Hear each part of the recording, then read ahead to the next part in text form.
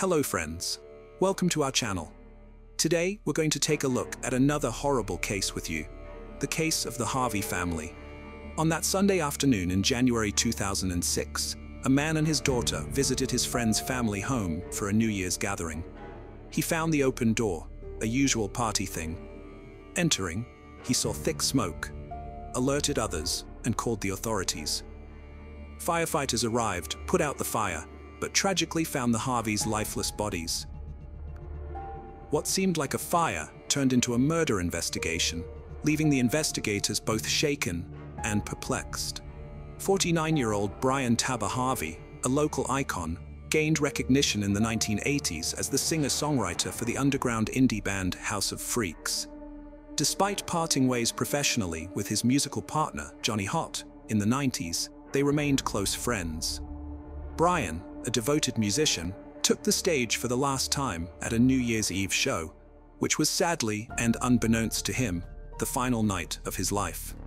On the other hand, 39-year-old Catherine Elizabeth Grabinski achieved success as the co-owner of the popular toy store World of Mirth, located in Richmond's Carytown district. A community pillar, she was an artist involved in various endeavors, from painting sets for community theater to working as a pastry chef and waitress. Catherine had an older sister, Shelley Grabinski, and was also the half-sister of actor Stephen Culp, known for his roles in The West Wing and Desperate Housewives, among other films. The paths of Brian and Catherine crossed at the Border Cafe on Main Street, where Catherine worked, and Brian frequently visited with Johnny. In 1990, they got married, and the House of Freaks released an album featuring a song dedicated to Catherine titled, I Got Happy. The couple welcomed two daughters into their lives, Stella Ann, their first daughter, born in 1996, and Ruby May, born in 2001. While Brian continued his musical pursuits, he also took on a job working on computers for the Henrico County school system. Catherine, on the other hand, embarked on the entrepreneurial path by opening World of Mirth, a unique toy and gift store that became a cornerstone in the fashionable Carytown neighborhood. Her brother, Stephen Culp, explained in court that she wanted to create a space where parents could come with their kids and spend time, and kids could play with the toys without any toys that resembled weapons such as guns or swords. The Harvey family established their home in a stately old neighborhood on the south side of Richmond, with large trees, porch swings, and ivy-covered surroundings. They had a family room in the basement of their two-story red brick house. The beautiful family was well known and beloved in the community of Richmond, and no one really had bad intentions towards them, or so everyone thought. On New Year's Day, Sunday 2006, Brian, his wife Catherine, and their two daughters, 9-year-old Stella and 4-year-old Ruby, anticipated a bustling day ahead. Their plans included hosting a lunchtime barbecue for friends and family, prompting them to rise early and make preparations for the upcoming festivities. It had become a tradition for them to throw a party every New Year's Day, gathering their extensive circle of friends for the occasion. On that Sunday morning, Brian went outside their residence in the fashionable Woodland Heights area of Richmond, Virginia, to retrieve the newspaper. Absorbed in the front-page news, he returned indoors without locking the door. Since they lived in a relatively safe neighborhood, this wouldn't normally have been a cause for concern. Typically, they also didn't secure the door on party days, leaving it open for arriving friends. However, on this day, unbeknownst to Brian, opportunistic criminals were secretly lurking nearby. Catherine was busily preparing cookies in the kitchen for the anticipated guests who were expected to arrive shortly. Suddenly, she heard voices emanating from the living room. Assuming someone had arrived earlier than expected, she approached the living room, only to be confronted not by familiar faces, but by two unknown men. In the tense moments that followed, Brian, Catherine, and young Ruby were directed to go downstairs to the basement playroom. Stella, who had spent the previous night at a slumber party, had not yet joined them. Once the family was confined to the small space, the intruders used electrical cords and packing tape to restrain them, ensuring their cooperation to prevent any harm as the intruders proceeded to ransack the house. Around 10 a.m., a knock on the front door interrupted them. The apparent leader of the group released Catherine from her restraints and instructed her to deal with whoever was at the door. However, before allowing her to leave, he issued a stern warning. If she sought help or attempted to escape, her daughter and husband would be murdered, as the imminent arrival of Stella was threatened. A distressed Catherine found herself in a difficult dilemma. Answering the door would expose her daughter to the same danger as the rest of the family, while ignoring the persistent knocking could incur the wrath of the assailant, who clearly had the upper hand. Ultimately, she decided that cooperation was the most prudent choice, and with that decision, she opened the door. In an unexpected turn of events, Stella swiftly darted past Catherine and made her way directly to the playroom where the family usually spent a lot of time together. Acting quickly, Catherine intercepted her daughter's friend, preventing her from following. Karen Perkinson, the friend's mother, later recounted her surprise at Catherine's unusual behavior, which deviated from her typical exuberance.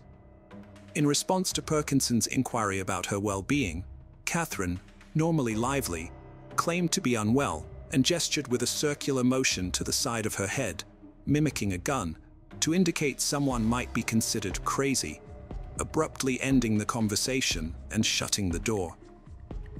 This peculiar gesture would later trouble Perkinson, who wondered if Catherine was attempting to convey that Kathy was being monitored by the intruders, and could she have attempted an escape, potentially saving herself and Stella. However, the dilemma of leaving Brian and Ruby behind weighed heavily on Catherine's mind. Perkinson left, intending to return later for the party. With all 4 members of Harvey's family now inside the house, Catherine went back to the basement and found a terrified Stella, who had been securely tied up along with the rest of the family. As everyone lay bound and vulnerable, chaos suddenly and unexpectedly erupted.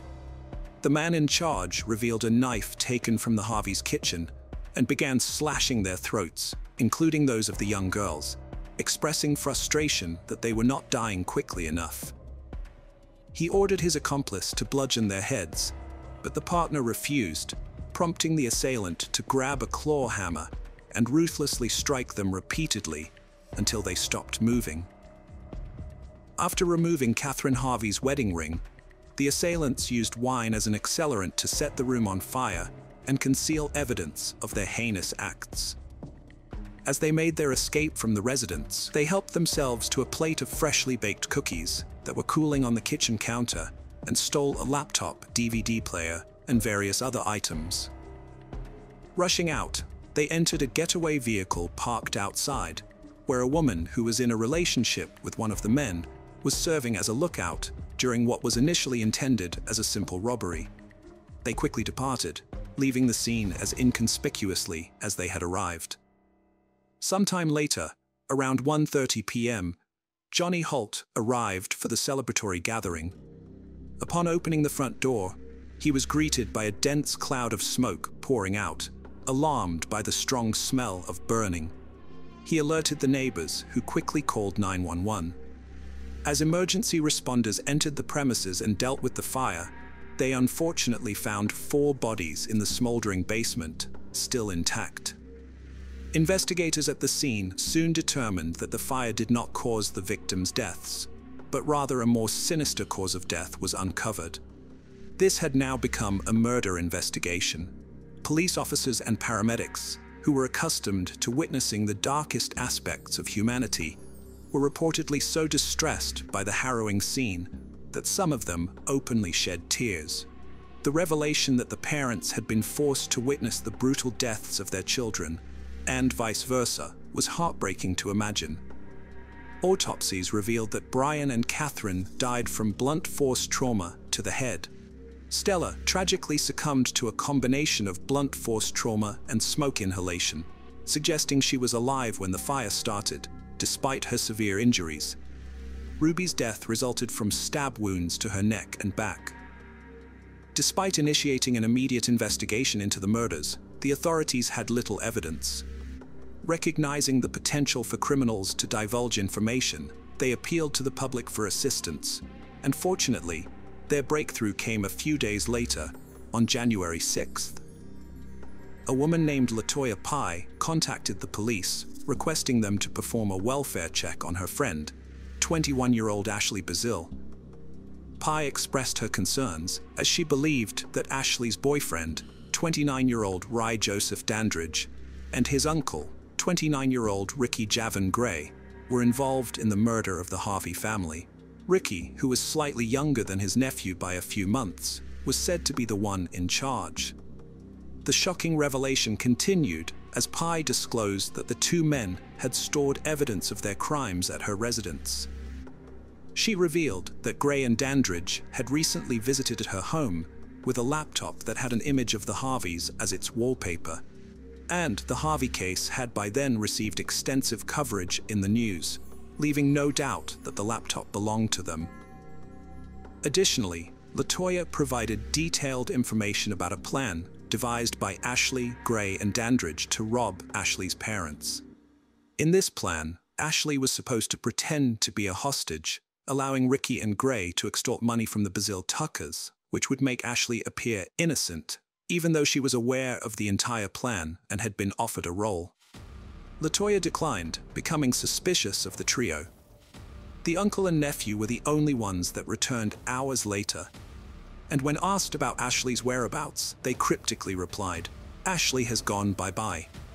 This statement heightened LaToya's concerns, prompting her to contact the police. It was this crucial information that investigators needed to start connecting the dots. Having confirmed LaToya's information, investigators proceeded to the residence where Ashley resided with her mother, 46-year-old Mary Bazil Tucker, and stepfather, 55-year-old Purcell Tucker. To their horror, they encountered yet another gruesome scene. Upon entering the home, they discovered the lifeless bodies of all three victims who had been subjected to a brutal method similar to the Harvey family's fate. The victims were bound, gagged, and had their throats mercilessly slit. Duct tape wound tightly around their heads had inflicted additional suffering on Mary and Purcell, who both displayed deep neck lacerations. Purcell had a sock forcibly inserted into his throat, and Ashley tragically was found to have been suffocated with a plastic bag. The common cause of death for all three was determined to be suffocation and torture. Suspecting the presence of killers, law enforcement agencies from across the region collaborated in a joint effort to apprehend them before they could commit further atrocities. Harvey, Purcell, and Mary led quiet, peaceful lives without any known enemies. Purcell worked as a forklift operator, while Mary was employed by a housekeeping business. Their tranquil existence was shattered by the betrayal of their own daughter, which ultimately led to the tragic demise of an innocent couple who was simply trying to enjoy their retirement years. The investigators swiftly uncovered the crucial link between the Harvey and Tucker cases. Ashley was found wearing Brian Harvey's wedding band, the same one that was missing and taken from Catherine. With this revelation, urgent action was imperative to apprehend Gray and Dandridge before they could inflict further irreparable harm. They traced their movements back to their home state of Pennsylvania, and Gray and Dandridge were captured in Philadelphia on January 7th. In questioning, Dandridge asserted that the murders had been conceived by his uncle, and he had merely followed instructions.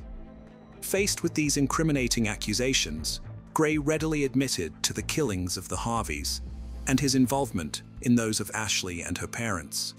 While these straightforward confessions were enough to leave anyone astounded, it became apparent that this was just the beginning. Gray provided gruesome, intricate details of both family massacres, emphasizing that their actions were driven solely by the need for money. During the Harvey family murders, unbeknownst to everyone, Gray was under the influence of PCP, a drug known for inducing auditory and visual hallucinations, as well as violent behavior. Throughout his confession, Gray maintained a chilling, emotionless stare, and his utter indifference towards the lives he took led investigators to believe they were face to face with the devil incarnate. It was also revealed that Gray was responsible for the murder of his wife, Trevor Terrell Gray, whose body was uncovered in a shallow grave on Brookside Avenue in Washington, Pennsylvania. The couple had been married for 6 months prior to her tragic murder and resided together in a house owned by Trevor's family along with Gray's nephew, Ray. According to Trevor's parents, the Grays frequently engaged in bitter arguments, and claw marks on Ray's forearm were even discovered on the day Trevor's body was found. Despite being interviewed by Washington police, neither Gray nor Dandridge were initially considered suspects. Trevor's mother, Manna Squires, alleged that law enforcement assumed Trevor had succumbed to a drug overdose, leading to a lackadaisical investigation into her death. Although Trevor's demise was deemed suspicious at the time, a homicide investigation was only initiated after Gray's confession in 2006. On December 31, 2005, a brutal assault unfolded where 26-year-old Ryan K.Y. was attacked by 2 men in front of his parents' Arlington home, who were later identified as Gray and Dandridge. The assault left Kai with severe beating and stab wounds to the chest, neck, and arms, resulting in a near-fatal assault that caused him to spend the following 2 weeks in a coma and permanently lose the use of his right arm. On February 9, 2006, Ricky Gray faced 5 charges of capital murder, while Ray Dandridge was indicted on 3 counts of murder for his involvement in the Baskerville Tucker killings. Despite their earlier admissions, both men pleaded not guilty. After a 6-month trial, the jury found Gray guilty on all counts, leading to a life sentence for the murders of Brian and Catherine Harvey. In response to the brutal taking of Stella and Ruby's lives, the court deemed nothing less than a death sentence appropriate. In September 2006, following his uncle's conviction, and after learning the verdict in his case, Dandridge opted for a plea deal to evade the death penalty. He received a life sentence without the possibility of parole. In December 2006, Ricky Gray faced charges from Chesterfield County for the murder of Cheryl Warner, a 37-year-old legal secretary and mother of 3. Warner was discovered shot and hanged by an electrical cord in the basement of her Burning Beaver residence. Gray entered a not guilty plea. However, on June 4, 2008, the charge was suspended due to conflicting evidence. Over the subsequent 9 years, Gray's legal team pursued numerous appeals, primarily arguing that their client suffered from diminished capacity due to an abusive childhood. The case reached the Supreme Court, where it was summarily rejected in 2016. In November 2016, Gray was scheduled to be executed on January 18, 2017. On January 18, 2017, with all of his appeals exhausted, Ricky Gray was executed by lethal injection at Greensville Correctional Center. Ray Dandridge remains incarcerated at Sussex State Prison. The brutal murders of the Harvey family unleashed an overwhelming wave of horror and sorrow, with over 1,400 individuals attending their memorial service, expressing their condolences and grief. Flowers and dolls piled up and formed a poignant tribute along the curb outside the red brick house. Children placed candles, which maintained their glow for weeks. A neighbor reflected on the community's collective mourning, stating that they kept those candles lit for weeks. Catherine's brother, Culp, testified about the profound impact of the murders, describing them as a lightning bolt to the heart that felt bottomless. He further expressed his pain in thinking about the Harvey family's last hours. In Richmond's Forest Hill Park, an entrance to a footbridge is adorned with a granite monument, a poignant dedication to the Harvey family. This family, who had previously enjoyed many joyful moments at the site, saw their lives abruptly and tragically cut short. A bronze plaque depicting their radiant smiles serves as a commemoration of happier days before the unfathomable evil infiltrated their lives, devastating everything in its wake. It is a sad and unfortunate tale. And our thoughts are with the victims, whose lives were tragically cut short, and the loved ones they left behind. The Inman family projected an image of perfect harmony to those on the outside. They were regular churchgoers every Sunday to Portsing. Yet within their tight-knit circle, one could fathom what really happened behind closed doors. Back in 3, William and Sandra Inman's paths crossed at church. He was 18, she just 16. Their union received their parents' blessing, leading to marriage. The couple made their home in the modest community of Logan, located in Hawking County, Ohio. Bill Inman possessed strong religious convictions and balanced his job in construction with playing musical instruments for the Sky of Faith Evangelical Church in Nelsonville, Ohio. Sandra took on the role of managing the household. In 1984, they were delighted to welcome their son, William Jr. To distinguish between father and son, the head of the family was called Bill, while the younger one was known as Will. As time passed, William Jr. grew up. At age 17, in 2001, he met a 15-year-old named Summer Cook at church, quite reminiscent of his parents' encounter. Will and Summer maintained a friendship for 3 years before getting married when Summer turned 18 in 2004. The newlyweds began their life together by residing with Will's parents in a spacious house in Logan, Ohio. In that same year, when Bill reached the age of 39, he envisioned himself as a spiritual guide. Transforming his garage into a makeshift sanctuary, he began hosting gatherings there. Despite local skepticism towards this self-declared minister's actions, his enigmatic garage started to attract neighbors first, then their friends, and more individuals seeking solace through prayer and leaving offerings. By 2005, Will and Summer were overjoyed with the birth of their son Alex.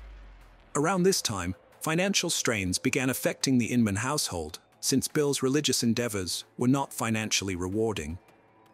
This situation led the family to consider relocating to another state in pursuit of better employment opportunities. By 2006, the Inman family had fully resettled in Florida. Both Bill and Will promptly secured employment in hotel construction. Meanwhile, Sandra and Summer dedicated themselves to homemaking and nurturing young Alex. 2 years later, the Inmans made their way back to Ohio from Florida. By then, they had forfeited their Logan home due to an inability to reclaim it and settled in a rental in Vinton's countryside. Starting a new chapter shortly after their relocation, in 2008, Will and Summer welcomed their second child, a daughter named Kelly. By 2010, their family grew with the arrival of another daughter, Alana. As young parents, Will and Summer often sought weekends away for relaxation and rejuvenation. During these times, Bill and Sandra, always supportive, took on the role of caring for their grandchildren. The weekends were filled with joy as they cherished moments with their 3 grandchildren. In the spring of 2010, Bill Inman secured a pastor's license and proclaimed himself the head of the Skinny of Faith Church. Alongside his wife, he established a charitable entity named Ranch of Mercy to assist the jobless and homeless. His vision was grand. He wanted to construct a large dwelling for orphans and widows. However, financial resources were quite lacking. To address this issue, Bill conceived a lottery scheme. Each participant would purchase a ticket with proceeds earmarked for building the shelter. The grand prize was either a house or $200,000 plus 99 other significant rewards. The community became aware of this lottery through news and advertisements. Bill initially promoted it door to door, assuring participants of lavish rewards, while emphasizing that surplus funds were destined for providing a haven for the destitute. Priced at $10 per ticket, Bill managed to sell 100,000 tickets, amassing $1 million for the project. The drawing was set for September 2010. In June 2010, personal upheaval struck the Inman family when Summer expressed her desire to divorce Will after 6 years of marriage. This declaration came not long after she had penned a significant entry in her personal diary. "I am utterly exhausted from constantly trying to please everyone around me. Do not deserve happiness. Do I not have the right to love someone and feel that love in return? I'm uncertain if now is the appropriate time, but I feel compelled to share everything with Will. It troubles me deeply, yet he deserves to know the truth. He should be aware that I no longer wish to be with him. I need to be alone to rediscover myself and understand my current identity. At this moment, I feel like a servant, perpetually running around and obeying others' commands. I adore my children with all my heart and would never trade them for anything. However, I don't want them to grow up witnessing their mother merely following orders all the time.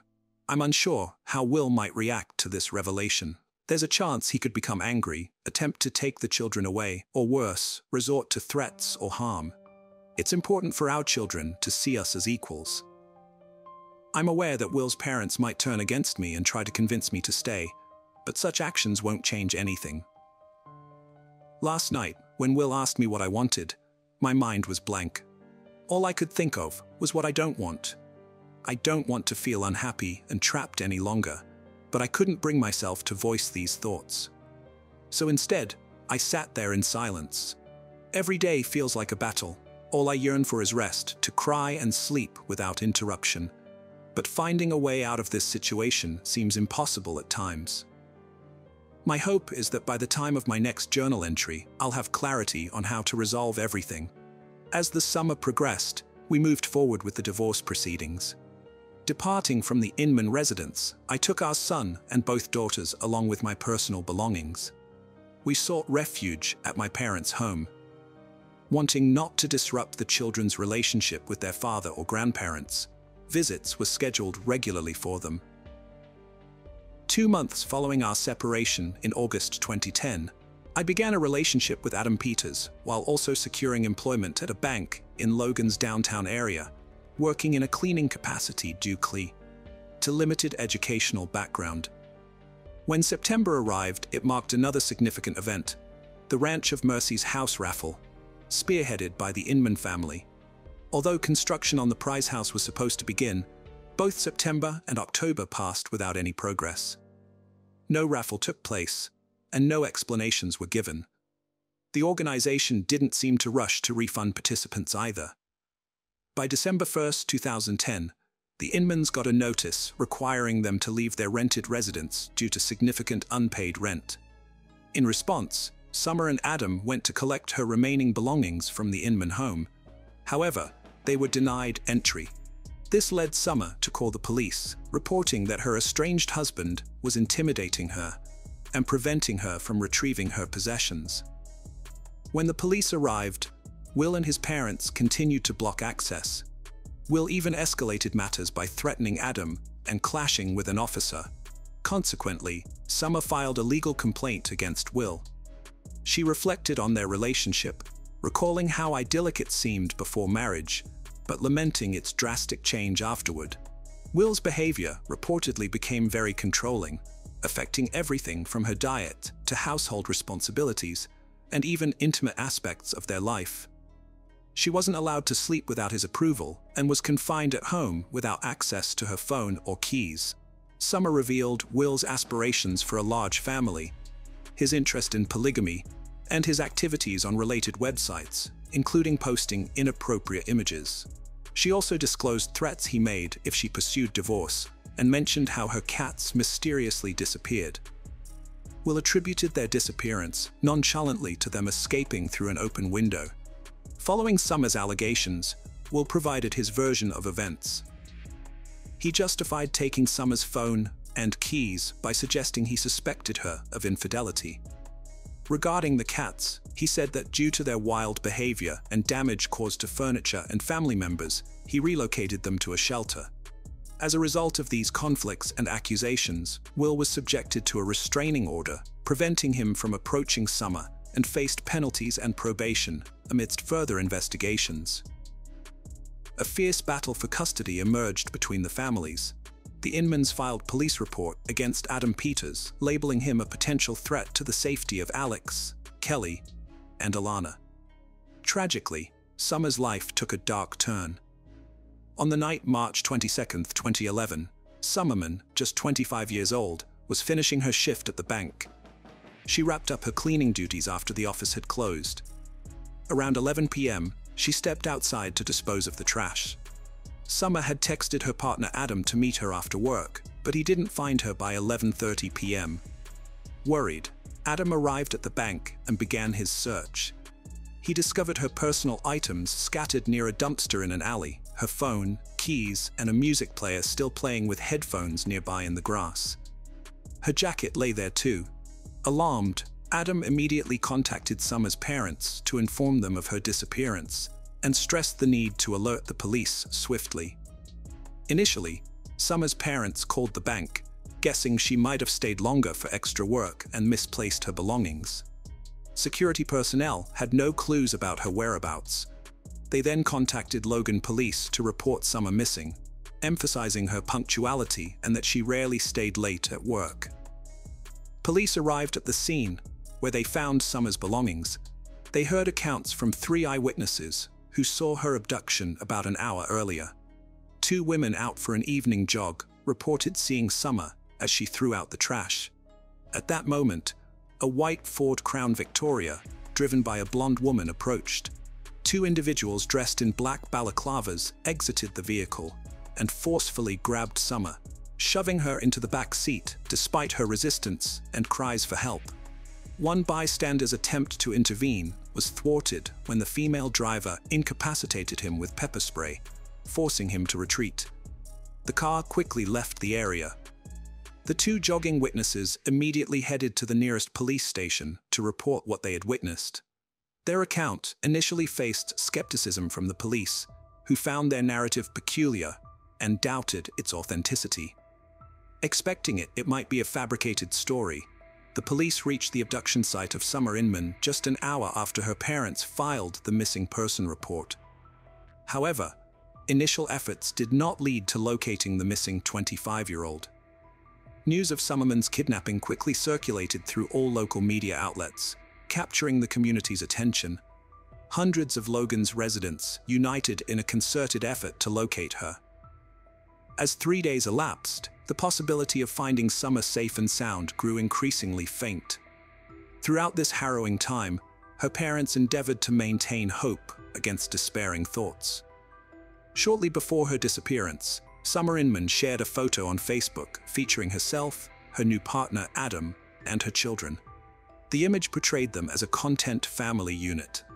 Will Inman, who had access to Adam Peters' Facebook page, surprisingly still on his friends list despite being Summer's current partner, noticed this update. It raises an intriguing question. Why would a husband befriend his wife's new companion? The backstory revealed that Adam, a man without stable employment, had been hired by the Inmans a year earlier, in spring 2010, for various household tasks. It was then that Adam and Summer crossed paths and developed a bond. Despite initial reluctance, Summer eventually reciprocated Adam's affections. Her diary entry reflects this internal conflict. When I looked into his eyes, I realized that the devil had taken over me. I didn't listen to what God was telling me. I tried to stop. My mind screamed, "Run, get out of here now," but instead I stayed and let him embrace me and then delve deeper. I am very sorry about this. I am guilty. This encounter signified the unraveling of Summer's life within the Inman family. Yearning for happiness and love, she initiated divorce proceedings which were prolonged 5 days before vanishing. Will tested the proposed spousal support per child monthly, suggesting a reduction to $50 given his annual earnings of just $6,000. Will and his parents sought full custody of the children, but their petition was rejected by the court. After losing contact with their grandchildren, Bill and Sandra visibly deteriorated. They lost weight and were clearly affected, as those who knew them concurred that the grandchildren were the light of their lives. In March 2011, amidst the investigation into Summer's disappearance, the Inman family was located. They were found at the residence of Bill's 70-year-old mother in Jackson, Ohio. Bill, Sandra, and Will collectively asserted their ignorance regarding Summer's abduction. The Inmans recounted that on the night of Summer's kidnapping, they were en route to Cleveland to view a new property. However, they encountered car trouble after 3 hours on the road, leading to an overnight ordeal of vehicular repairs on the roadside before returning to Logan the next morning. They maintained that their interactions with Summer were generally amicable, with infrequent disputes. Yet they attributed a shift in their familial harmony to Adam Peters' employment in their household, describing this phase as challenging. The trio consistently portrayed Adam as a negative influence, alleging he was the catalyst for the disintegration of their previously harmonious and tightly knit family. The investigation took a crucial turn when police noticed a white Ford Crown Victoria at the Inman family's residence. Upon inspection of the vehicle, a GPS receiver was confiscated. Subsequent examination revealed that on March 22nd, the day Summer was abducted, this car was in Logan. The GPS was deactivated at 5:30 p.m. that evening and reactivated the next morning again in Logan, contradicting the Inman's claim of traveling to Cleveland. Phone records further corroborated that all three family members were in Logan on both March 22nd and 23rd. Additional inquiries revealed that on the morning of March 23rd, around 7:30 a.m., the Inmans were at a car wash engaging in a thorough interior cleaning of the vehicle. Bill, Sandra, and Will were all present, but Summer was notably absent following this event. They visited an auto shop in Cleveland for a tire change. While there, a shop employee noticed something odd. Bill was choosing to replace nearly new tires with used ones, simply because he didn't like his current set chained. There was also evidence that the Inmans attempted to modify the car's appearance. Notably, Bill had removed a police spotlight that had previously been mounted on the driver's side door next to the mirror. Bill, Sandra, and Will Inman were apprehended and brought in for interrogation. Prior to their arrest, Bill assured his elderly mother of their innocence, attributing the situation to a test from the devil.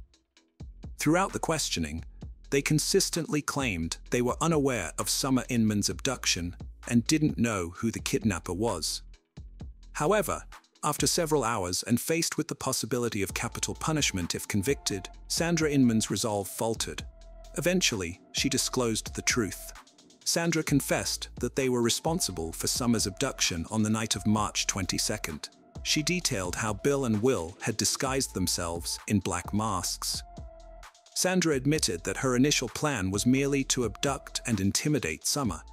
However, events took an unexpected and tragic turn.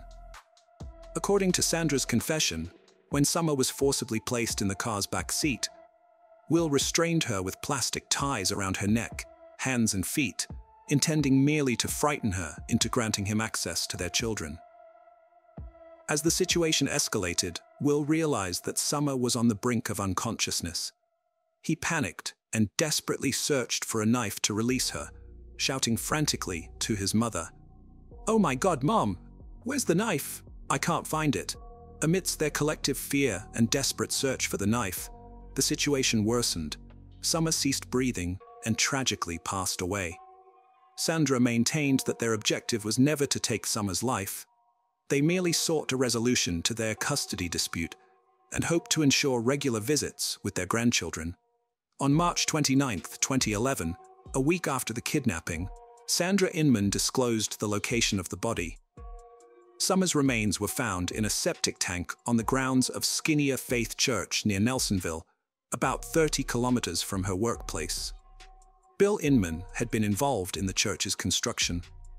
This place held personal significance for him and Sandra, as it was where they had married 28 years earlier. The Inmans were regulars at this church.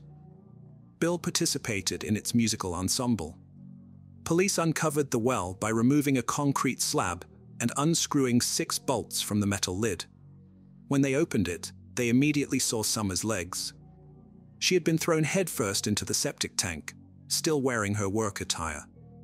Her black t-shirt bore an ironic inscription, "I don't have anger issues, I have issues with idiots." A forensic examination confirmed that Summer had succumbed to strangulation. Apart from marks on her neck, hands, and legs indicating she'd been restrained, no other injuries were found on her body. This highlighted strangulation as the cause of her tragic demise. Sandra revealed that she originally planned to dispose of the body in a river, but reconsidered and decided it would be safer to conceal it in the well near the church.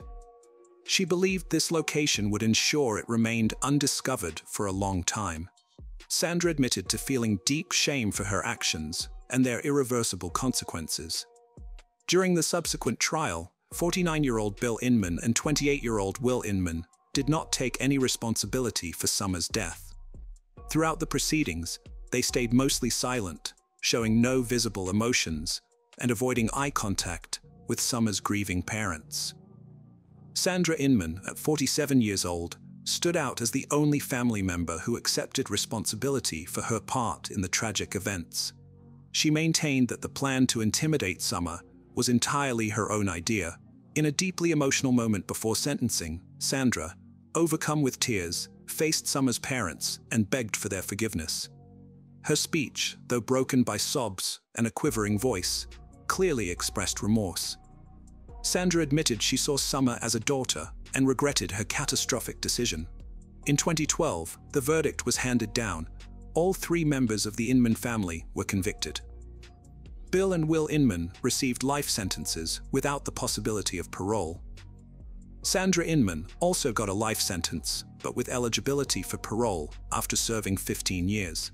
However, among friends and church members familiar with the family's dynamics, doubts arose about Sandra being the mastermind behind the crime. It was commonly known that Bill had a dominant role in the family and usually made final decisions on all matters. Will, on his part, was seen as a pampered child whose desires were always met by his parents. Those close to the family speculated that Sandra's confession might have been a strategic move to reduce legal consequences for her husband and son. Currently, Alex and Alana are being raised by Summer's family. For quite some time, it was hard to explain to these grandchildren where their mother, father, grandmother, and grandfather had gone. Hello friends, welcome to our channel. Today we're going to take a look at another horrible case with you. The case of Lindsay Wilson. In the spring of 1999, the community of Southport in the United Kingdom was divided into 2 camps. The media and television were filled with numerous interviews with Mitchell Quay, a man who, though unremarkable at first, had become a true folk hero. His sudden popularity was sparked by a scandal: the mysterious disappearance of his wife, Lindsay Wilson. According to him, one day she left home without a trace, leaving behind 2 young children. Her distraught husband appeared worried and abandoned, pleading for her to reconsider and return. Along the way, he shared details of their marital life, occasionally speaking unfavorably about his spouse. He believed her behavior was driven by a desire for a free and extravagant lifestyle. Mitchell mentioned seeing his former beloved driving around town in an expensive car, although she just passed by. Most likely, the grief-stricken mother had left her children for a wealthy fiancé. Despite the image portrayed on TV, in reality, he was enjoying a bachelor's life. As a result, one segment of the population sympathized with the lonely man, offering him attention and support, while the other doubted him and suspected him of a horrendous crime. While Mitchell enjoyed widespread attention, law enforcement continued to search for the missing woman. His persona did not inspire trust, and there were complications in the case. According to Lindsay's relatives and friends, the couple's relationship was different from what her husband claimed. Everyone who knew her considered her a faithful wife and caring mother. Therefore, they were convinced something terrible must have happened to Lindsay. Otherwise, she would have made contact long ago. Suspicion was fueled by Mitchell's words during a famous talk show. When the host asked if he had ended his wife's life, his guest said he would not respond to such an indecent question, then paused and added, "Wait and find out." What was the exemplary husband and father implying? Perhaps he knew more than he shared, or was he so confident in his innocence that he was just waiting for everything to fall into place? Answers to these and other questions are forthcoming. At 17, Lindsay discovered she was pregnant. Raised in a caring, large family, she hadn't imagined becoming a mother so early. She wasn't unprepared emotionally, but the fact that her boyfriend, with whom she'd been since she was 13, fled as soon as he learned about the impending fatherhood, both upset and scared her. Lindsay knew all too well the physical and financial demands of motherhood. The Wilson family, though loving and close-knit, had often faced financial challenges to provide for their children. Her parents worked tirelessly, Therefore, when Lindsay met Mitchell Quay 5 months into her pregnancy, she considered it a gift of fate. Mitchell, a 20-year-old, acted like a true gentleman, being attentive and caring. Most importantly, her delicate condition did not deter him. Mitchell assured her he had fallen in love with Lindsay at first sight and wanted to spend his life with her and raise the child as his own. At that time, he was earning well and even started working extra hours, so his beloved would want for nothing. The young couple's parents were shocked when they announced their decision to marry. They felt the 5-week-old relationship hadn't withstood the test of time and circumstances, and thus couldn't genuinely celebrate for them. The only thing Lindsay's relatives noted was that her former cheerfulness and good health had returned. At the same time, the new boyfriend seemed overly sweet to them, even cloyingly polite. Ultimately, no one interfered with their marriage, keeping their doubts to themselves. Red flag. The wedding took place in August 1995, within a close family circle. The majority of the guests were from the bride's side. The groom's side was represented by no more than 5 people: his parents, a brother, and 2 friends. During the celebration, Lindsay was ecstatic, believing she had won the lottery in life. However, the uneasy premonitions of Lindsay's relatives grew heavier when, by the end of the evening, the newlyweds had a dispute. The conflict unfolded before everyone's eyes. Something displeased Mitchell, and he started to shout loudly. It was unlikely that the reason was significant or appropriate for such a reaction. During the argument, he grabbed his new wife by the hand and started shaking her, which looked more than odd and threatening. Lindsay tried to calm him down. When the emotions subsided, the man apologized to everyone and later made light of the incident, emphasizing that it was just nerves due to the holiday bustle. At that moment, the girl did not give due attention to the situation and quickly forgot about it.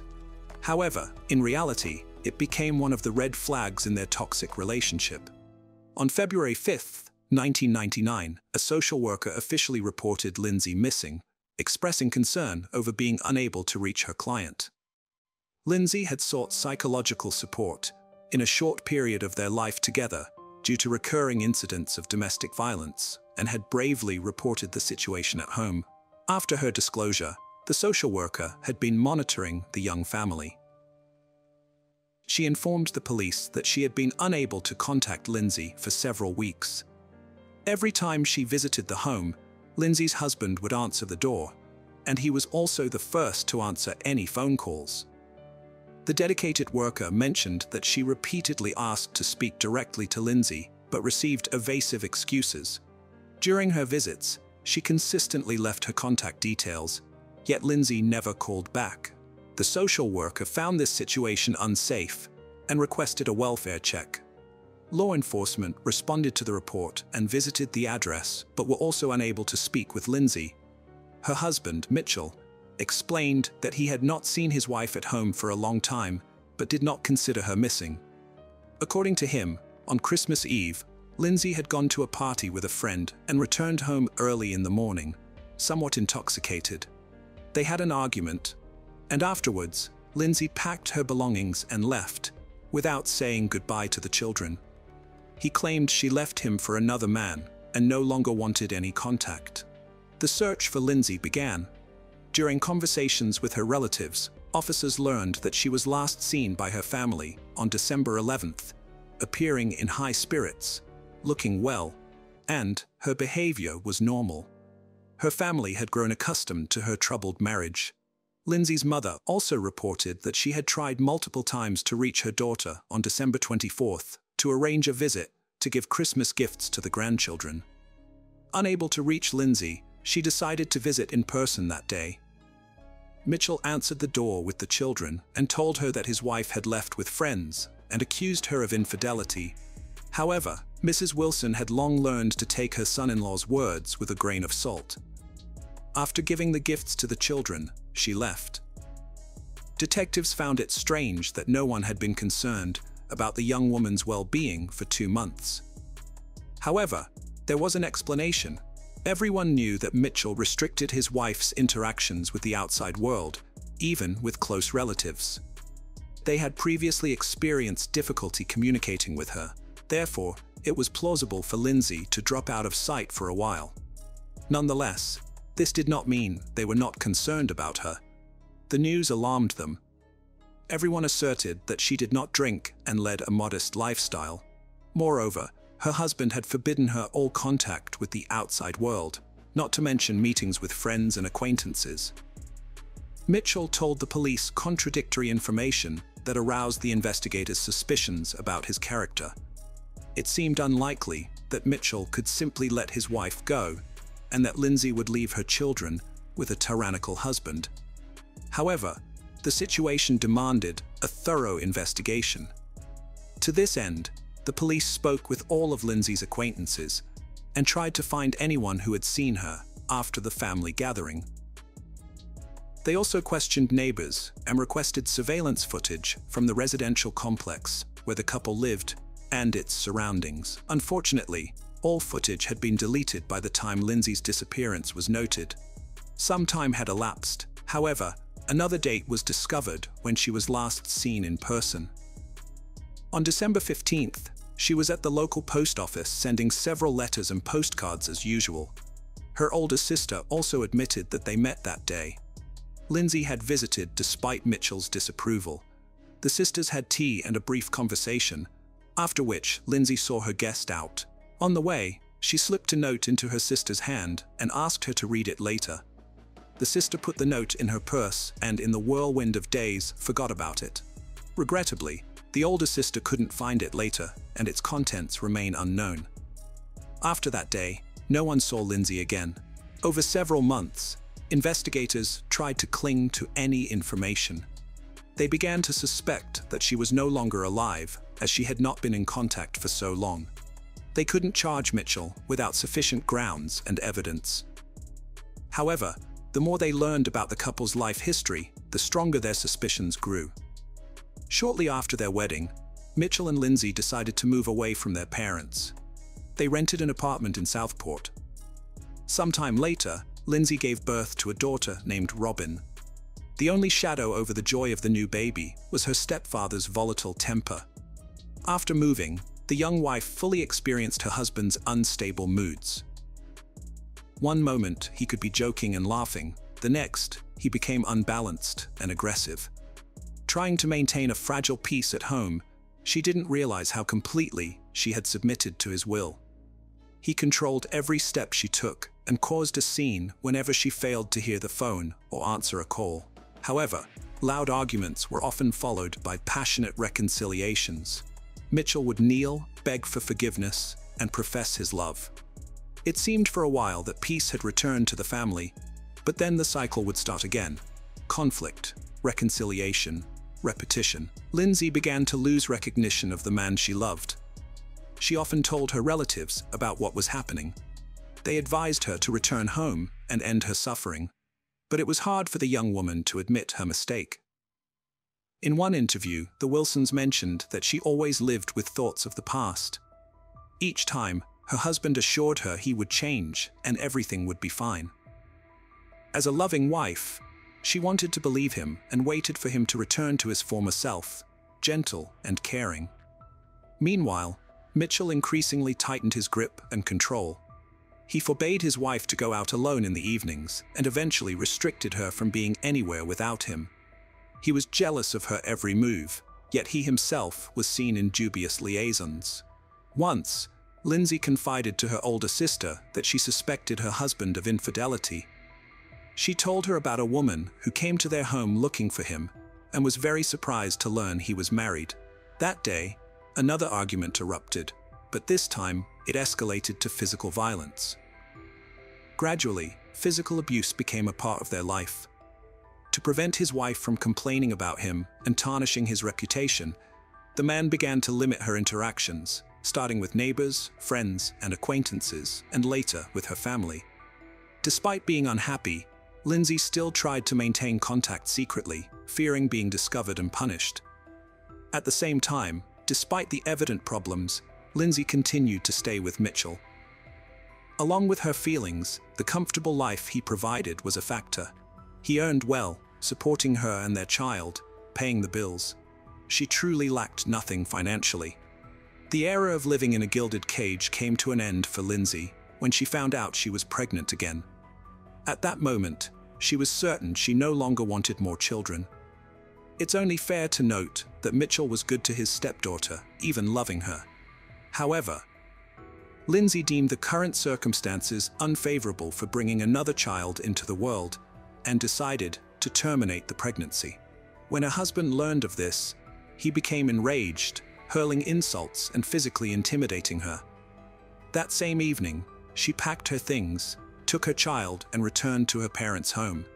Her family breathed a sigh of relief. There, she proceeded with the pregnancy as she had planned.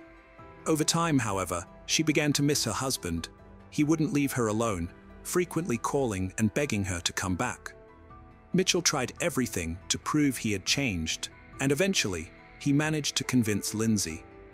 Initially, everything went well, and it seemed as if their old feelings had returned. The couple was expecting another child. This peace lasted for 6 months until Mitchell had a severe anger outburst.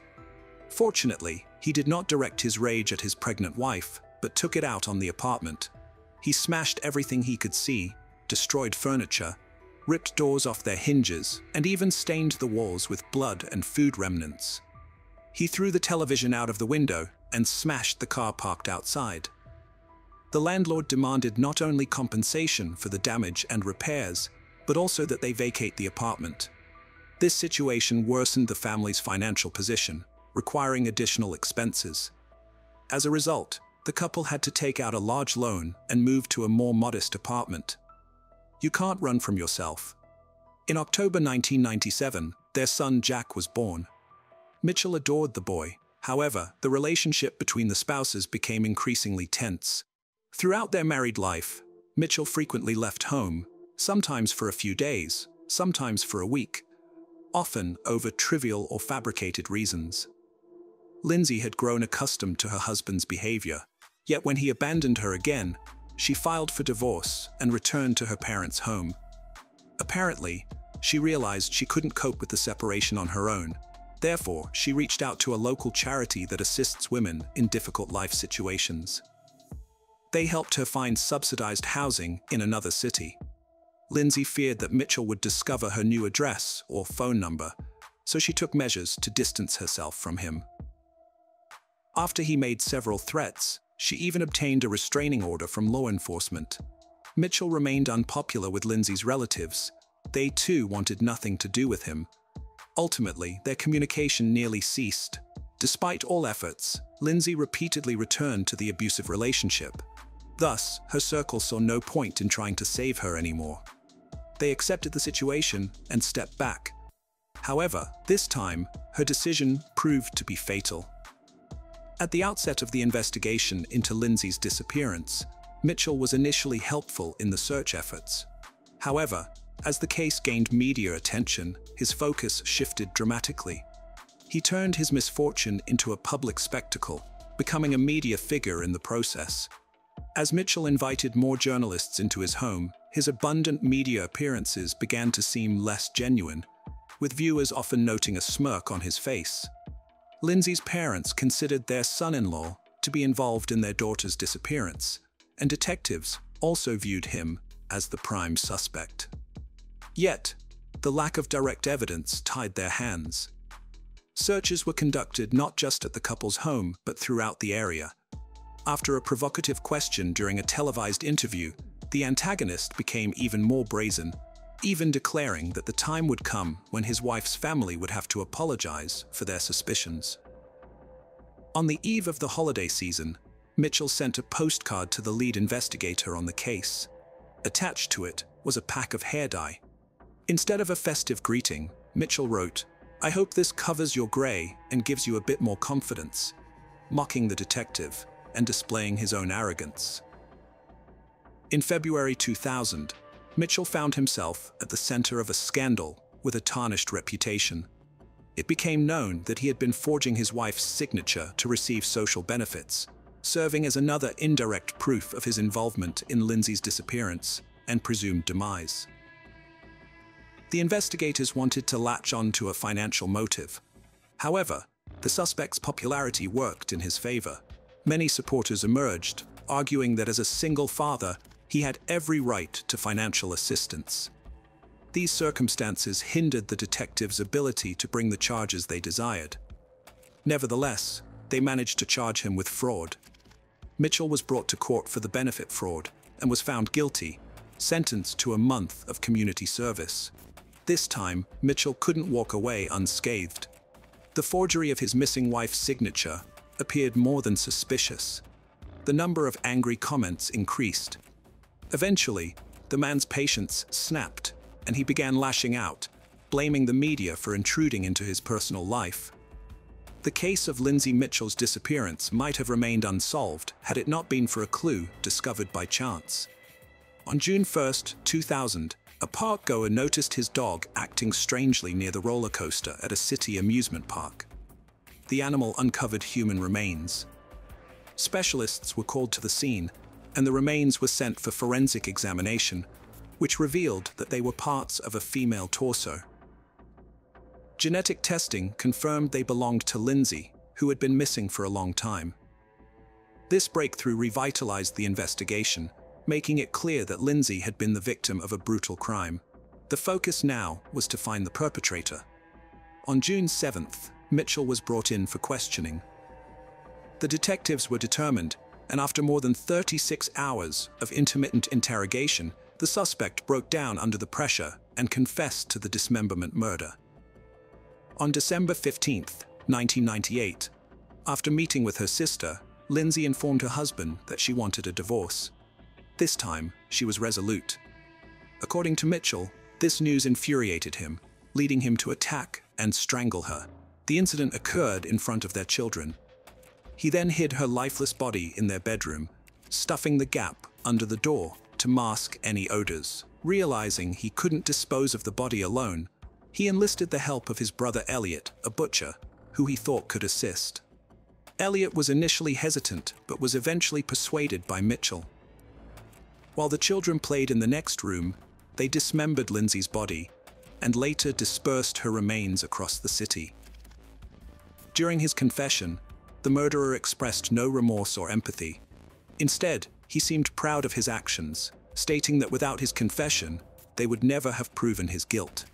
The next day, he led them to the other locations where he had hidden her limbs.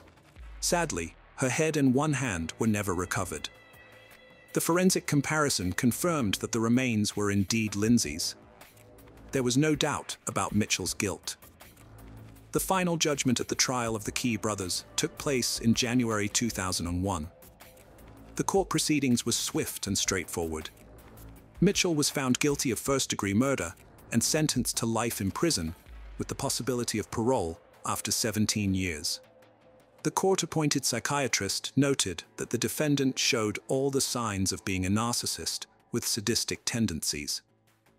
His brother Elliot received a 7-year sentence for his role in concealing the crime. Lindsay's children were taken in by her maternal grandparents, who gave them their surname. Just 3 months after the sentence was handed down, another tragedy struck the Lindsay family. One of Lindsay's older brothers, unable to cope with the shock, took his own life in the attic of their family home. In his farewell note, he wrote that he saw no point in continuing in such a cruel world and wished to reunite with his sister. As of 2017, Mitchell Kwai has been eligible for parole. However, as of January 2023, his lawyer's requests have been denied 3 times. Lindsay's family, including the children, are concerned that the murderer might eventually be released. Consequently, they have started a petition urging that he remain incarcerated. As long as the voices of the victim's family are considered, the criminal will continue to serve his sentence. Regardless, no punishment can bring Lindsay back. Experience shows that most women with domestic Stockholm syndrome try to adapt to their abusers throughout their lives. Even when their families come to their aid, they continue to act against their own best interests. In such cases, only deep self-reflection in psychotherapy can help. If the victim does not come to realize the recklessness of their actions, the end of the relationship will be dire. Hello friends. Welcome to our channel. Today, we're going to take a look at another horrible case with you. The case of Lorena Bobbitt. It's said that a humiliated and insulted woman is capable of anything, with the most terrifying in this list being revenge. Cruel, ingenious, and sometimes unpredictable. Much in this regard depends on the lady's level of sanity, but one must not overlook the depth of her hurt. This destructive emotion can be carefully hidden within a woman for years, but if it erupts, it will sweep away everything in its path. The story of the Bobbitt spouses in the early 90s shook the world, and their surname became a byword, spawning the verb to bobbit, which means to cut or to chop. This case drew heightened public attention, not just to the issues of domestic violence, but also to such a delicate subject as marital assault, which many try to sidestep. Lorena Leonore Bobbitt was born on May 15, 1970, in the town of Bucay, located in eastern Ecuador near the province of Chimborazo. She was the youngest child in a simple and very modest family. When she was in elementary school, her family moved to Venezuela and settled in Caracas. Lorena grew up quite clever. She performed well in school, was diligent and goal-oriented. In her teenage years, she lost her father, and her relationship with her mother, Elvia Gallo, was quite strained. As soon as she graduated from school, she decided to move to the United States to live with her cousin, Jana Bisutti. Her relative gladly took her in and helped her with the paperwork for a student visa. However, she was a very conservative woman, so Lorena, living in her house, had to abide by a strict set of rules, just like Jana's own children, and also take on some of the household duties. Despite everything, the young woman decided to stay in the US as she realized that it offered her far more opportunities than Latin America. She had long been attracted to the beauty industry, so Gallo decided to train as a manicurist. Moreover, Bisutti owned her own beauty salon located in the city center, had extensive experience in the field, and was eager to help her niece learn the profession by allowing her to observe the work of the specialists and practice on her own. Later, her aunt arranged for her to work part-time in her salon. About 8 months after she moved to the new country, the young woman had settled in, enrolled in college, and was working as a manicurist in her relative's salon while gradually saving money. In September 1988, Lorena was preparing to go to a party with several of her friends. Her aunt gave her strict instructions on how to behave and what time she needed to be home, and she promised that everything would be fine. The modest young beauty was nervous as it was her first time preparing to go to a nightlife establishment late at night. She chose a relatively modest outfit, unlike her friends, applied makeup, and styled her hair fashionably. Upon arriving at the nightclub, she was struck by the carefree and festive atmosphere. Inside, the venue was filled with young people dancing, having fun, and socializing, and Lorena couldn't help but think that such a place might be where she could meet the man of her dreams. This thought proved to be prophetic. A few minutes later, she noticed a very attractive young man intently looking at her and smiling. He waved at her, and she waved back. Then the young man approached her and introduced himself. He was John Bobbitt, and he could not take his eyes off the young beauty with the quite exotic appearance. The guy was handsome, tall, and charismatic. He cracked jokes and skillfully paid compliments, so she couldn't resist his charm. They spent the evening dancing and chatting, and afterwards, the new acquaintance walked Lorena to her aunt's home. As they said goodbye, he asked for her home phone number and promised to call soon. John Wayne Bobbitt was born on March 24, 1967, in Buffalo, in the northwestern part of New York State. He was the youngest of 3 children in his family. At the age of 3, the boy lost his father, who tragically died, and his mother, unable to cope with the shock, ended up in a psychiatric clinic after a serious nervous breakdown. All 3 children were taken into the care of their religious aunt and uncle, who wanted to help their relatives in this difficult situation. The boy was still very young at the time, but the events that occurred undoubtedly left a mark on his life. The aunt and uncle raised the children with strictness in accordance with religious canons. They all attended church every Sunday and engaged in charity work, trying to help those around them. John was not an outstanding student, but overall, he did fairly well in school. As a teenager, he decided to pursue a future in military service. After undergoing the necessary training and special preparation at a military academy, the young man joined the ranks of the Marines, where he proved himself as a brave, disciplined, and determined young man. However, after a few years, the strict regime and the need to obey in the army began to weigh on him. After leaving the service with some military experience and skills, he was hired as a security guard at one of the city's popular establishments, but he later changed jobs frequently, not staying long at any. The day after they met, John, as promised, called Lorena to ask her out on a date. The young couple simply walked through the park, engaging in easy conversation about various topics, and John made it clear that he wanted to continue their relationship. Lorena was not opposed to this, but according to the rules set by her aunt, she had to introduce her boyfriend to her before they could start a serious relationship. John accepted all the conditions, and on the appointed day, he came to dinner at the home of his beloved's relative. Bobbitt was very sweet, courteous, and considerate, yet he made an effort to appear serious. He managed to make a good impression on the strict Jana, and after a serious one-on-one conversation with the young man, the woman allowed her niece to continue seeing John. 6 months after the start of their romantic relationship, the suitor proposed to Lorena, and she accepted. She was overjoyed, having always dreamed of a family, children, and a home of her own.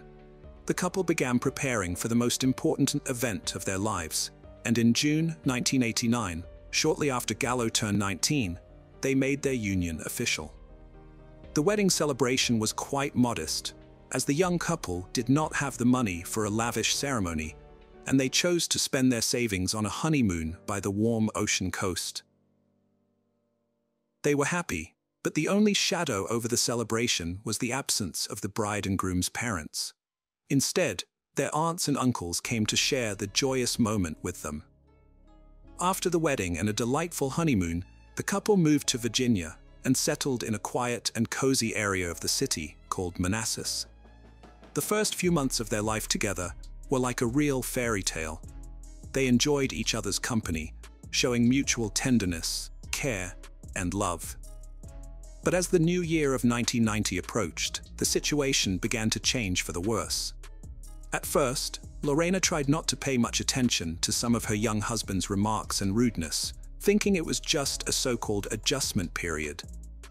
But one day, when she served cooled soup for dinner, her husband simply threw the plate on the floor and then started yelling at his wife, insulting her and calling her a terrible homemaker.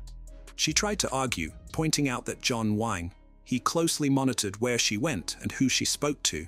At home, she had to follow the rules he set, and intimacy between them occurred only when John wanted it, regardless of Lena's wishes. The poor girl couldn't share her problems with anyone as she found the situation shameful and humiliating. On June 22, 1993, John, along with his longtime military buddy, decided to go out to an entertainment venue. The men partied and drank until late at night, while Lorena was at home alone. She did not wait up for her husband and went to the bedroom around midnight, soon falling asleep. Around 3 in the morning, a drunk and aroused John returned home. He didn't waste any time and ripped the shirt off his sleeping wife. Lorena hardly understood what was happening when her husband forcefully took advantage of her. She begged him to stop and not to do this, crying, but he was completely indifferent to her pleas and tears. After it was over, John simply collapsed next to her and fell asleep. Lorena, trembling and sobbing, made her way to the kitchen. She poured herself some water and took a few sips to calm down, but then her gaze fell on a stand with large, sharp kitchen knives. Her hand reached out on its own and pulled out a carving knife. Out of her mind, she went back to the bedroom where her husband lay on his back, snoring drunkenly. She grabbed his genitalia with her left hand, squeezed hard, and sharply cut through with the knife, severing a large part of it. John jumped up, screaming in agony, while Lorena simply walked out of the room, went to the garage, and got into her car, speeding away through the deserted nighttime streets of the city. She only came to her senses at an intersection when she saw a red light at the traffic signal. At that moment, she looked at her blood-stained hands and realized that she was still holding the severed part of John's body in her left hand. She rolled down the window and threw the detested piece of flesh out, then continued driving. Lorena headed to the home of a close friend who was stunned by her nighttime visit and the state she was in. After Lorena told her what had happened, her friend, realizing the gravity of the situation, called the police herself and summoned a medical team to the house where the injured Bobbitt was. Precision surgery was required. Throughout this ordeal, John was desperately trying to stop the bleeding by pressing a sheet against his wound. Notably, the groin vein is a major vessel, and its injury nearly always results in death from blood loss. However, John was somewhat fortunate, if one could say that, because a clot had formed, significantly slowing the blood loss. The responding medics arrived in time to transport him to the nearest hospital, where he received immediate medical attention. The question then arose about the whereabouts of the severed part of his genitalia, as it was still possible to reattach it to its original place, with restoration of its initial physiological functions. Lorena indicated the approximate area of the road where she had discarded her husband's anatomical fragment, and after an extensive search, the police were able to find it. The amputated organ was cleansed with antiseptic, then placed in a special container with medical ice, and urgently transported to the hospital where the injured party was already being treated. The surgeon who arrived from the state capital was astounded by the complexity of the situation, as he had never encountered such a case before. But he proceeded with the operation anyway. He performed a unique surgery for that time, which lasted more than 9 hours and was more than successful. Despite the traumatic amputation of the organ and the fact that it had lain on the road for over an hour, all tissues and vessels were successfully reattached, and the patient quickly began to recover. Public outcry ensued. That same night, Lorena was arrested and taken to the police station for questioning, as well as to clarify all the circumstances and motives of her actions. She immediately confessed to everything and shared her harrowing story that had driven her to such a desperate act. She recounted how 4 years of marriage had turned into a real nightmare for her, with her husband regularly abusing her, both emotionally and physically, and forcing intimacy only when he desired.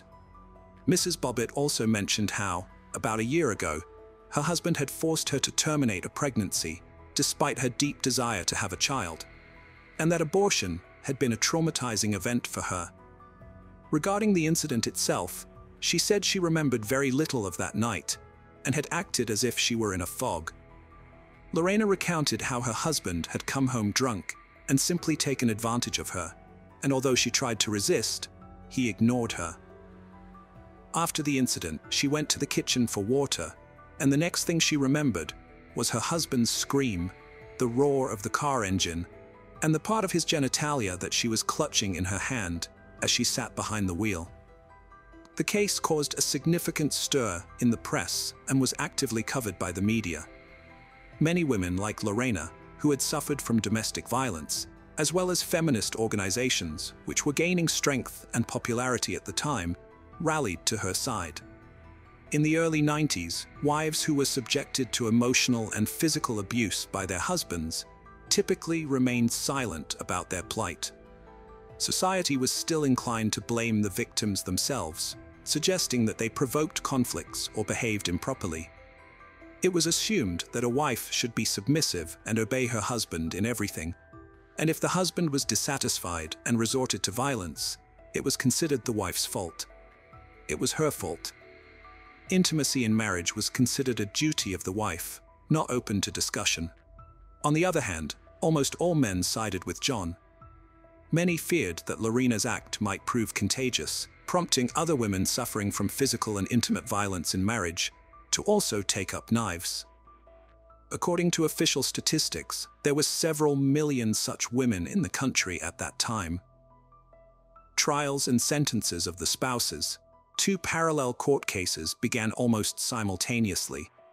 Lorena officially charged her husband only with taking advantage of her on that fateful night, although in court she detailed the years of regular abuse and beatings, emotional violence and humiliations she endured, as well as the abortion she was forced to undergo against her will under her husband's coercion. John's testimony was confused. He denied all allegations against him, but much of what Lorena said was corroborated by facts. For instance, it was confirmed that he did not have steady employment or a stable source of income, yet he loved spending time in entertainment venues, often forcibly or deceitfully taking money from his wife to do so. Additionally, Lorena's friends confirmed that they had repeatedly seen bruises and scrapes on her body, and she had been in a depressed state for a long time, though she tried not to complain. The court concluded that the husband had indeed abused his wife both emotionally and physically throughout their marriage, driving her to desperation. However, regarding the charge of intimate violence that occurred on the night of June 23, 1993, there was not enough evidence, and thus John was acquitted.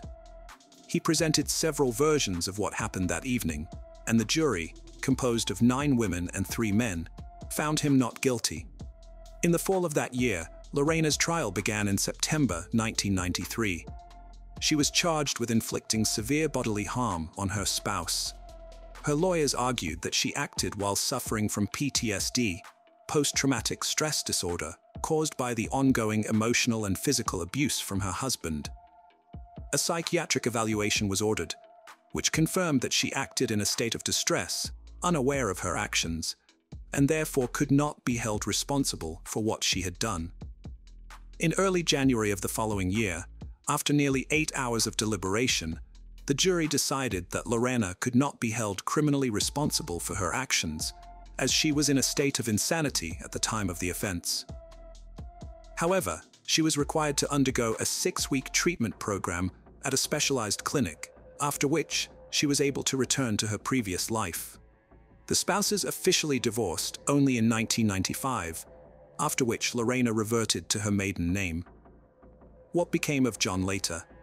John remained indignant for a long time that his wife faced no punishment for her actions. He decided to fully capitalize on his sudden notoriety, aiming to extract as much money as possible from such scandalous fame. John founded his own music band called Severed Parts, but the group was short-lived as it failed to garner any public interest. When offered a substantial fee to star in adult films in the late 90s, he did not hesitate to accept. Thus, he appeared in explicit films titled Frankenpenis, a play on Frankenstein, and John Wayne Bobbitt Uncut. John acted in several more films of a similar genre, but interest in him and his reattached organ quickly waned. For a long time, John was eager to appear on various talk shows and gave interviews extensively, but over the years, such offers became less frequent, and the story gradually faded from memory. John then found work as a bartender in an entertainment venue in Las Vegas, and by his 50s, he was struggling to make ends meet by taking jobs as a mover, driver, and pizza delivery man. In 1999, he received a suspended sentence for theft. Regarding his personal life, during the high-profile court case that the entire country followed, journalists discovered that Bobbitt had an illegitimate son named Andrew, born in 1992 to one of his lovers, Beatrice Williams. In 1994, John was brought to trial for assaulting his new girlfriend, Christina Elliott, who worked as a dancer in a nightclub. He spent 15 days in jail for this and received probation. In the early 2000s, John was arrested 3 times for assaulting his then-wife, Joanna Farrell. This time, he was imprisoned for a year for violating his probation. They officially divorced in 2004. What happened to Lorena? Unlike her former husband, Lorena did not take pride in her scandalous notoriety and tried to stay out of the limelight. In 1996, she decided to return to her native Ecuador, where her mother, Elia, was living at the time. However, just 6 months later, Lorena made the news again when her mother accused her of assault. The conflict was resolved without going to court, and the women continued to live together. A year later, Lorena returned to the USA, where she opened her own small beauty salon in Washington. In 2007, she founded a foundation called Lena's Red Wagon, which focused on helping women who had suffered from domestic violence. Soon after, Lorena agreed to give an interview for the first time in a long time and appeared on CBS News Morning Show, where she discussed her life post-incident. She also appeared on the popular Oprah Winfrey talk show in the mid-2000s. Lorena remarried, and her new husband was a man named Dave Bellinger, with whom she had a daughter in 2006. She preferred not to recall her marriage to Bob at all and claimed she did not follow his life after their divorce. In 2009, nearly 15 years after their sensational legal battles had ended, the former spouses met face-to-face for the first time on the show Insider. John apologized to Lorena for the way he had treated her during their marriage and declared that he still loved her despite everything. Lorena was visibly moved by his words and confirmed that every year on Valentine's Day, her ex-husband still sends her flowers and cards. Hello friends, welcome to our channel. Today we're going to take a look at another horrible case with you, the case of Samantha Koenig. On the 1st of February 2012, in Anchorage, Alaska, 18-year-old Samantha Koenig was working late and alone at a coffee stand called Common Grounds. It was about 8 p.m. when the last customer of the night approached the stand. Samantha greeted them and took their order. CCTV footage shows the view from behind the counter. Samantha can be seen doing her job, prepping the customer's order, and nothing seems out of the ordinary until Samantha hands the customer their order. Now, Samantha had only been employed at the coffee stand for about a month, obviously still getting used to the new job. She was completely unaware of the terror that was about to pounce directly onto her innocent life. Samantha returned to the window and handed the unseen customer their order. Suddenly, the 18-year-old girl took a step back from the window and raised her hands. It's quite clear from the footage that she was startled, but unfortunately, the CCTV didn't capture what caused Samantha's flight response to activate. It was pretty obvious that there was a gun pointed directly at Samantha's face. The gunman demanded money. It also seemed clear via the footage that Samantha had been given instructions to turn off the lights in the coffee stand, which she obeyed with no resistance. Once it was dark inside Common Grounds, the gunman quickly slipped in through the window of the coffee stand. He then forced Samantha down to her knees and restrained her with zip ties. He asked her where her car was. She told him she didn't have one. She also reportedly said that her dad would be there to pick her up at any minute. The ski mask-wearing armed assailant hesitated, then he proceeded to force the young girl out of Common Grounds and head towards Tudor Road. But Samantha Koenig saw an opportunity, and she took it. She tore herself away from her captor's grip and ran as fast as she could, but she wasn't quick enough to outrun him. After a chase that lasted little more than a few yards, the man tackled Samantha to the ground. He told her that if she didn't cooperate, he would kill her, and no one would hear a thing because the ammo was silenced. Terrified and frightened, young Samantha was out of options. She had no choice but to do what the man said. With an arm around her and his other hand gripping the gun that was pressed against her body, the 18-year-old hostage and the masked man walked across the road into a parking lot between IHOP and Dairy Queen. It was there that the masked man had parked his white truck. He'd been careful enough to prepare for the abduction by taking off the truck's toolboxes and the license plates. A few minutes later, the truck drove away with Samantha Koenig bound in the passenger seat. The truck was driven around town while the driver told Samantha that she'd only been kidnapped for ransom. She pleaded with him and said her family didn't have much money, but the man in the mask wasn't deterred.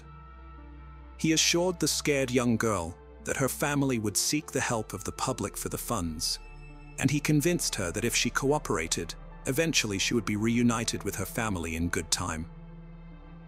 Samantha believed what the stranger said as she continued to try and convince him to let her go, but he was determined to secure the money. During the drive, the man realized Samantha had left her phone at the Common Grounds coffee stand. It being a major key part of his plan, he decided to go back and retrieve it, leaving Samantha still bound in the truck. Samantha's abductor then sent 2 messages from her phone, one to Samantha's boyfriend and the other one to the owner of the coffee stand. The texts made it appear as though Samantha was having a bad day and just needed to escape for the weekend. But by all accounts, those messages weren't fooling anyone. It was totally unlike Samantha to do something like that, and something most certainly wasn't right. But the truth was in the lie. She was certainly having a bad day, and she desperately needed to escape. As if his actions weren't bold enough in the midst of a public kidnapping, the masked man made Samantha tell him where she lived. He wanted her bank card, but she explained that she shared an account with her boyfriend and that the card was still in his truck. So the man drove to their house with Samantha still bound in the truck and broke into their vehicle to steal the ATM card. It was around 3 a.m. when Samantha's boyfriend noticed a masked man standing near his vehicle. He confronted the individual before rushing back inside to seek the assistance of Samantha's father. However, by the time they emerged from the house, the man had vanished, along with the debit card shared by Samantha and her boyfriend. Anchorage, Alaska, was left in shock. Samantha Koenig, known by everyone as a caring and selfless person, did not deserve to be held hostage. The entire situation was incredibly heartbreaking, and the news spread quickly in the cold air. James Koenig, Samantha's father, decided to make a public appeal for the safe return of his 18-year-old daughter. Posters with the message, "Please help find my daughter," were put up everywhere, and the community rallied to help. James expressed his concerns, saying, "I don't know if my daughter is being fed, taken care of, if she's still alive, or if she's getting any sleep." Despite a reward of $41,000 being offered for information leading to Samantha's return or whereabouts, no one had any answers. As the days passed by like melting wax from a burning candle, the concerns for Samantha's well-being intensified, and a grim sense of fear gripped the local community.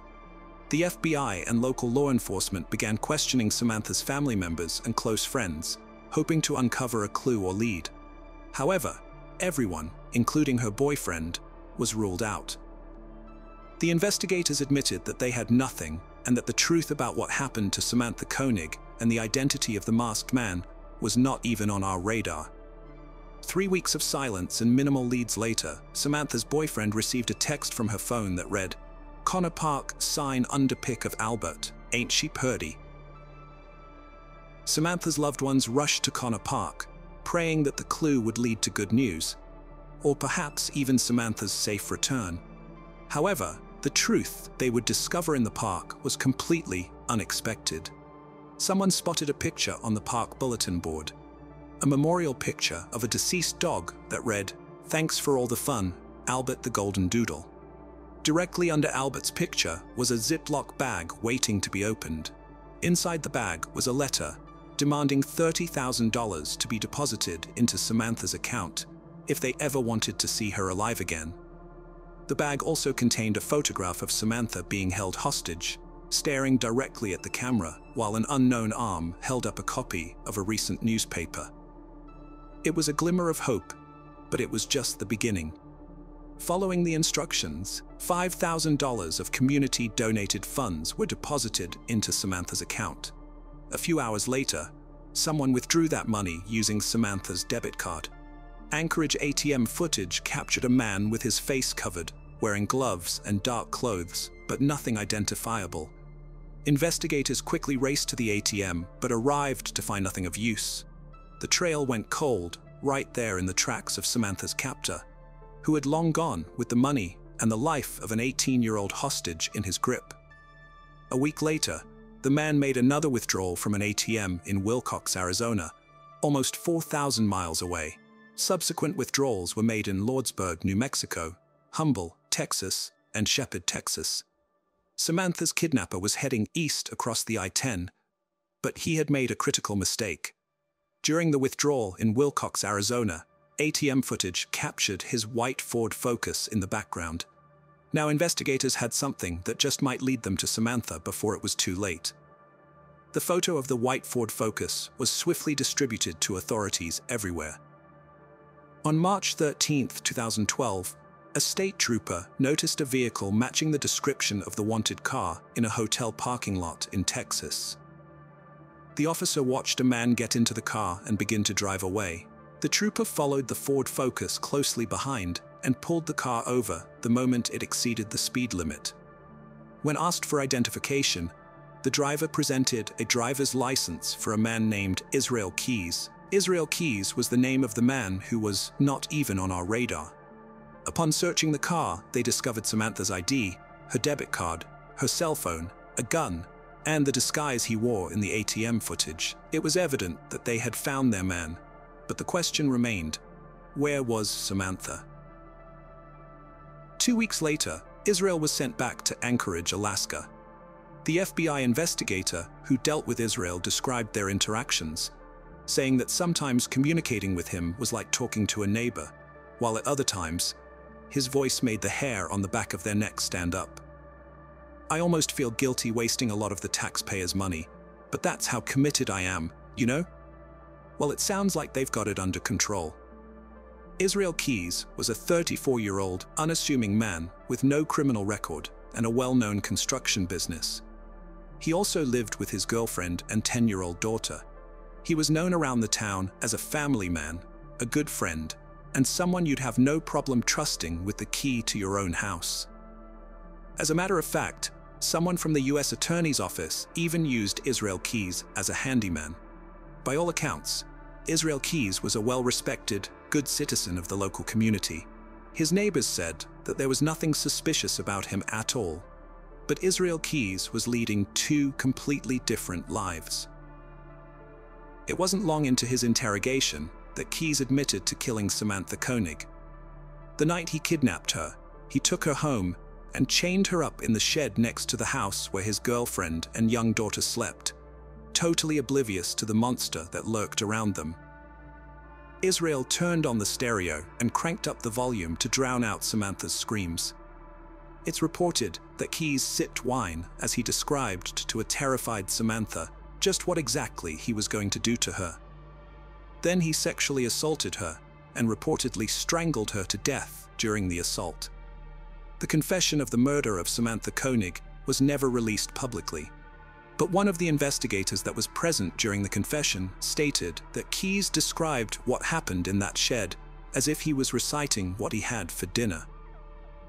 Hours after raping and killing Samantha, Keys and his family left Anchorage, Alaska to go on a cruise from New Orleans. He wouldn't return home for over 2 weeks, leaving Samantha's body frozen and hidden in a dark shed in Alaska. When he finally came home, he took Samantha's body out, sexually violated her frozen corpse, and posed her up for the ransom photo that was found in the bag at Connor Park. Yes, Samantha had already been dead for 2 weeks when the ransom photo was taken. He held her eyes open with fishing line. "Ain't she purty now?" took on a much more sinister meaning. Israel had been gloating. It was like an inside joke for himself, but still, no one knew the horror that brewed beneath the surface of the sick double life of Israel Keys. "There's no one who knows me, or who has ever known me, who knows anything about me, really," Keys told investigators during his interviews. Israel Keys, a former specialist in the U.S. Army, was born in Utah. He stated in interviews that he couldn't wait to get out of the Army so he could start killing people. His hero was Ted Bundy. After the ransom photo, Keys cut up and dismembered Samantha Koenig's body. Keys is believed to have at least 12 victims to date, but the feds believe he may have victims all across the USA. Keys told investigators that he would tell them every gory detail, as long as they promised him that he would get the death penalty for his crimes. And he granted around 24 interviews within the 7 months that authorities had him detained. A chilling detail about Keys's criminal methods is that he would travel to different places all around the country and bury something he liked to call a kill kit. When the urge to slaughter someone struck, he could hop on a plane, rent a car, dig up his kill cache, and then butcher the first person he got the opportunity to catch. He would literally pick a state that hid one of his murder boxes and go kill anyone he could, as long as he could get away with it. Authorities have found and recovered 2 of his kill caches, one in Alaska and one in New York. They contained money, weapons, and items like Drano used for dissolving bodies. Keyes indicated that there were other supply boxes buried across the country. He would even travel to a place where he'd like to kill in the future and bury a kill cache. In another twist, Israel Keyes funded his entire murder career via money he got from bank robberies. It's more than likely that Keyes did not know any of his victims prior to their abductions. He preferred remote locations like parks, campgrounds, trailheads, cemeteries, boating areas, or anywhere else he could kill and get away with it. No one knows exactly when or who Keyes' first victim was, but the disappearance of a 12-year-old disabled girl named Julie Marie Harris on March 3rd of 1996 might have been Israel Keyes' victim 0. Julie, a Special Olympics athlete with prosthetic feet, disappeared while waiting on a ride to church after running away from her home following an argument with her mother. Israel Keyes would have been 18 years old and living in the area at the time of Julie's disappearance. Her prosthetic feet were found at the mouth of the Colville River a year later, and her skeleton was recovered. When questioned, Israel claimed he was aware of the Julie Marie Harris case, but had nothing to do with it. Apparently, the birth of his daughter convinced him to never harm children, but Julie would have disappeared way before his daughter came along. Also, one of Julie's friends claims to remember Keyes talking to Julie at a local swimming pool where she often swam. Word has it, Julie even gave the serial killer her home address and phone number. But Keyes claimed his first attempted murder was a girl he kidnapped and sexually assaulted in '97 or '98 near Bend, Oregon. Keyes claimed he was convinced that he screwed up that time because he let the victim go, and from that moment on, he vowed never to let them live. It was shortly after that when Keyes joined the Army, where he excelled as a model soldier. After a 3-year stint in the US Army, he quickly started killing in Washington state. Investigators believe Lake Crescent in Washington may be a liquid grave to a few of Israel's victims. But ultimately, no one has all the information, because before Keyes could tell his full story and bring closure to so many cold cases, he was found dead in his cell. He had slashed open his veins, hung himself, and stuffed toilet paper down his throat. He never even stood trial, and so many dark secrets were buried with him. Secrets no one else may ever know. He left behind a suicide note that was a macabre rant, but it was of little help. A few months before his suicide, Keyes drew 11 skulls on sheets of paper and 1 pentagram with a goat in the middle of it. One of the skull drawings had the words, "We are one," written on it. No one knows what they mean, but it was pretty obvious that the drawings were done in Keyes' own blood. They were found under his bed in his jail cell. It's thought that these drawings represent Keyes' victims. The FBI has only ever identified 5 of them. Innocent young Samantha Koenig was in the wrong place at the wrong time, and a beautiful young life was stolen, while so many others were ruined. But thanks to her, the world is a little bit safer. Never take your surroundings for granted. Never trust strange eyes on your back that you cannot observe. Always trust your instincts, because in one swift moment, reality can shift and your life can drain away. Always do your best to make sure your family never has to go on the news to appeal for your safe return. Remember Samantha Koenig, watch your own back, and always, always, always lock your door. This case is not over. The FBI also released a list of 35 trips serial killer Israel Keyes made around the USA, Mexico, and Canada over the last 8 years of his life. The public is asked to immediately report to authorities if they ever stumble upon one of Israel's kill caches, and do not disturb anything they may find, as the investigation into the serial murders committed by Israel Keyes remains ongoing. The FBI is still seeking the public's assistance with any information about Keyes' travels in order to identify additional victims. They ask that anyone with information contact the FBI at 1-800-CALL-FBI. Israel Keyes had no remorse at all. He enjoyed what he did. He talked about enjoying what he did. He talked about, had he not been caught, some of his future plans and what he would have done, which included continuing to do what he was doing, continuing to kidnap and murder people. So he had no remorse at all. All of the people shuffling into your house there, looking brave in front of you, can go lost. Everyone knows, so they say one by one, we fall on my own before, save it for love papers, they don't need to know a single thing about, or will you? Yes, you can take it all with you now. Oh, my life before. One by one, word for one, my one before, go loves. All of the people shuffle to your house. God alone, everyone knows, one by one we fall. One by one we fall. One by one with fall, one by one, we food foreign.